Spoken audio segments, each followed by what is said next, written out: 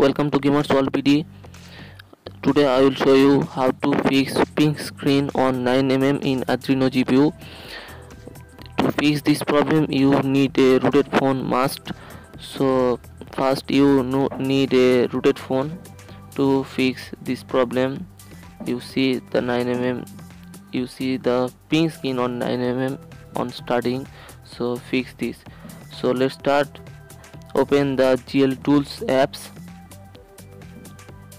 and go to 9mm and click, only click. I will show you in video. Click on this. The setting has been finished. Now open the game. You have seen no black screen on starting.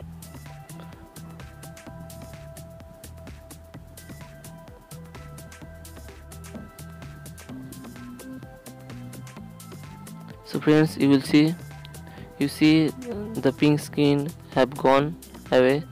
So it's fixed.